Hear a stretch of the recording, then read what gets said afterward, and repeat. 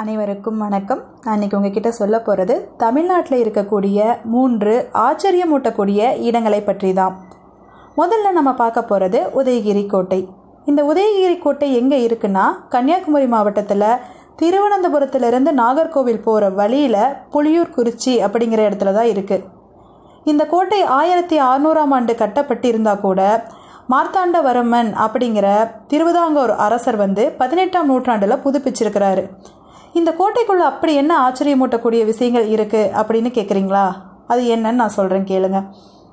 அந்த கோட்டையில் 200 அடியில் ஒரு குன்று இருக்குது. அந்த குன்றில் பார்த்திங்கன்னா 400 ஆண்டுகளுக்கு முன்னாடியே துப்பாக்கி செய்யும் உலைக்கலன் இருந்ததற்கான சான்று இருக்குது. அந்த 400 ஆண்டுகளுக்கு முன்னாடி தமிழர்களுக்கு துப்பாக்கி பற்றிய அனுபவ அறிவு குறைவாகவே இருந்திருக்கு. அப்படி இருக்கும் பொழுது எப்படி இங்கே துப்பாக்கி செய்யும் உலைக்கலன் வந்துச்சு அப்படிங்கிறது ஒரு கேள்விக்குறியாக இருந்தாலும், அதை விளக்கும் வகையில் அதன் அருகிலேயே ஒரு டச்சு குடும்பத்தோட சமாதியே இருக்குது. எப்படி அப்படின்னு பார்த்தா அதற்கு ஒரு சரித்திர கதை சொல்லப்படுது. என்னன்னா, மார்த்தாண்டவர்மன் பத்மநாபபுரத்தை தலைநகராக கொண்டு அங்கே ஆட்சி செஞ்சிட்ருக்கும் பொழுது டச்சுக்காரர்கள்லாம் படையெடுத்து வந்திருக்காங்க. அப்போ அவர் என்ன பண்ணியிருக்காரு, தனக்கு கீழே களரி வித்தை தெரிந்த வீரர்களை வச்சிருந்திருக்காரு. அதன் மூலமாக டச்சு படையை தோற்கடிச்சிருக்காரு. அந்த டச்சுக்காரர்களுக்கு படைத்தளபதியாக வந்தவர் தான் டி லினோய் அப்படிங்கிற ஒரு தளபதி. அவரை அரெஸ்ட் பண்ணி கூட்டிகிட்டு வந்துடுறாங்க இங்கே இந்த கோட்டைக்கு, உதயகிரி கோட்டைக்கு. கூட்டிகிட்டு வந்ததுக்கப்புறமா அந்த டீலனோயோட திறமையும் வேகத்தையும் பார்த்த மார்த்தாண்டவர்மன் என்ன பண்ணுறாருன்னா, அவரை தான் கூடவே வச்சுக்கணும்னு ஆசைப்பட்டு அவர்கிட்ட பேசுகிறாரு. இந்த மாதிரி நீ என் கூடவே இருந்துரு அப்படின்னு கேட்குறாரு. அதற்கு டீலனோயும் சம்மதித்து அவர் கூடவே இருந்து பணிபுரிய ஆரம்பிச்சிருக்கிறாரு. அப்போது அந்த டீலனோயோட ஆலோசனையின்படி தான் அங்கே துப்பாக்கி செய்யும் உலைக்கலன் உருவாக்கப்பட்டிருக்கலாம் அப்படிங்கன்னு மக்கள் கருதுகிறாங்க. இப்போ அந்த கோட்டை எப்படி இருக்குன்னு பார்த்தீங்கன்னா ரொம்பவே சேதமடைஞ்சிருக்கு. அங்கே அந்த டீலனோய்க்கு சமாதி ஏன் கட்டியிருக்காங்கன்னா, அவங்களுக்கு மரியாதை கொடுக்கும் விதமாக தான் அவங்க குடும்பத்தில் இருந்த எல்லாத்துக்குமே அங்கே கிறிஸ்தவ முறைப்படி சமாதி எழுப்பியிருக்காங்க. இப்போ அது யாரோட கண்ட்ரோலில் இருக்குன்னா, வனத்துறையோட கண்ட்ரோலில் இருக்குது. கிட்டத்தட்ட 90 ஏக்கர் இருக்குது அந்த கோட்டை. அதை இப்போ பன்னுயிர்ம பூங்கா அப்படின்னு சொல்லிட்டு மான்கள் வளர்க்கக்கூடிய இடமாக பயன்படுத்திகிட்டு இருக்காங்க. அடுத்த இடம் என்னன்னு பார்த்தீங்கன்னா, சிதம்பரம் நடராஜர் கோவில். சிதம்பரம் அப்படின்னு சொன்னாவே எல்லாத்துக்குமே தெரியும், சிதம்பர ரகசியம் அதுதான் ஞாபகத்துக்கு வரும். ஆமாம், அந்த கோவிலில் இருக்கக்கூடிய அனைத்து விஷயங்களுமே ரகசியங்களாகத்தான் இருக்குது. எல்லாருமே அறிய வேண்டிய நிறைய விஷயங்கள் அந்த கோவிலில் இருக்குது.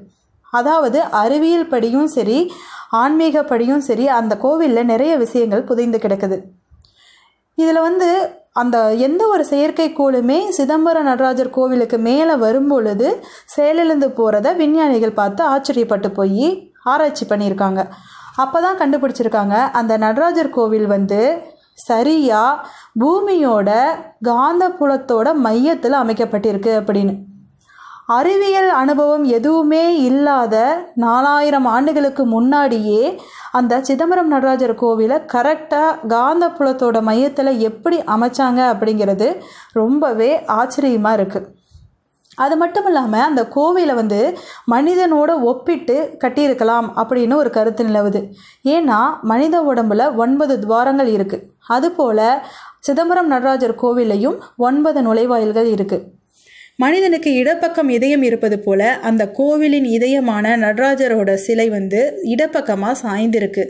அதனால் இது எல்லாமே மனித உடலமைப்பே ஒத்தே இருக்குது அப்படின்னு சொல்கிறாங்க. இன்னொரு விஷயம், இந்த பிரபஞ்சத்தோட வடிவத்தை தான் அந்த நடராஜரோட நடன அமைப்பு விளக்குது அப்படின்னு சொல்கிறாங்க. அதனால தான் அதை காஸ்மிக் டான்ஸ் அப்படின்னு சொல்கிறாங்க. அதனால் இந்த பிரபஞ்சம்தான் நடராஜர் அப்படிங்கிறத எடுத்துக்காட்டும் விதமாக இது அமைஞ்சிருக்குது அப்படின்னு சொல்லலாம்.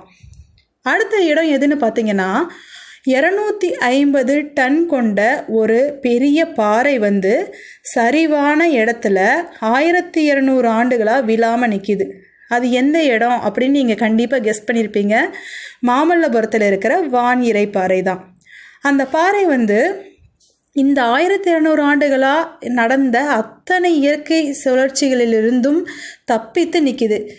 எத்தனையோ அழிவுகள் ஏற்பட்டுச்சு இந்த இயற்கை சீற்றங்கள்னால. ஆனால் அந்த பாறை எதுவுமே ஆகாமல் அப்படியே இருக்குது. அதுவும் 250 டன் கொண்ட அந்த பாறை சரிவான சின்ன ஒரு அடிப்பகுதியை கொண்டு அப்படியே நின்றுட்டுருக்கு. 1908ஆம் ஆண்டு இருந்த ஜெனரல் என்ன பண்ணியிருக்கிறாரு, இது கீழே விழுந்தால் மக்களுக்கு ஆபத்துன்னு சொல்லிட்டு 7 யானைகளை வைத்து கட்டி இழுத்து பார்த்துருக்காங்க. அப்போ கூட அந்த பாறையை 1 இன்ச்சு கூட நகர்த்த முடியலையாம். அவ்வளவு எடையும் எப்படி விழாமல் இருக்குது அப்படின்னு சொல்லி மக்கள் எல்லாமே ஆச்சரியப்பட்டுட்டு தான் இருக்காங்க. ஒருவேளை அவ்வளவு எடை தான் அதனோட பலத்துக்கு காரணமாக இருக்கலாம். அது பூமியோட அமிழ்ந்து அந்த எடை ரொம்ப அதிகமாக இருக்கிறனால பூமியோட அமிழ்ந்து ரொம்ப அட்டாச் ஆகி இருக்கலாம் அப்படிங்கிற ஒரு கருத்தும் நிலவிட்டுருக்கு. இதை கிருஷ்ணனின் வெண்ணெய் பந்துன்னு சொல்லுவாங்க இந்த கல்லை.